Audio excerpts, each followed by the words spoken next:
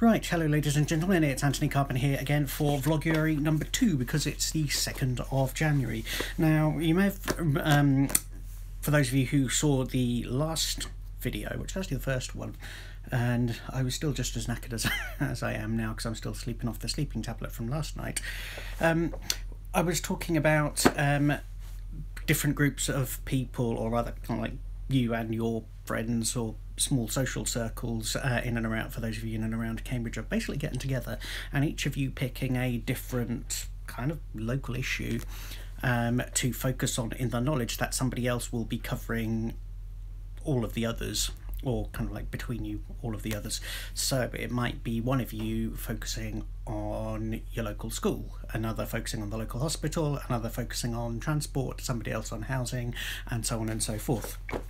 Now, I've pulled this book out of my bookshelf. It is called Planners and Preservationists, and it's the story of the organisation we now know today as Cambridge Past, Present and Future, but back in the late 1920s when it was first formed, one of the biggest challenges actually Cambridge faced was just unrestricted housing growth and the risk of heavy industries, as in massive heavy industries like Oxford got with the Cowley Motorworks, setting up shop here. And it was this group of shall we say planners and preservationists. It wasn't just that group, it was the great and the good from both town and gown. You had college masters through to local cooperatives and local trade union branches, all putting some money aside to buy up places such as Wandlebury or Coton Farm. And that's one of the reasons why we didn't get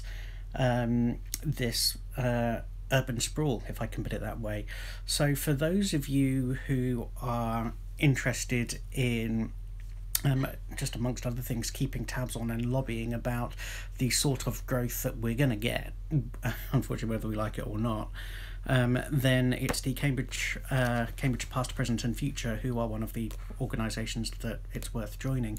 And the reason why I say to people, you know, it's actually worth joining these organisations is because it can make the whole thing feel a little bit less overwhelming because you're not on your own. So, for example, one of the other organisations that was recently founded in the past couple of years, which I was a founder member of and still am, is the Cambridge Bus Users Group.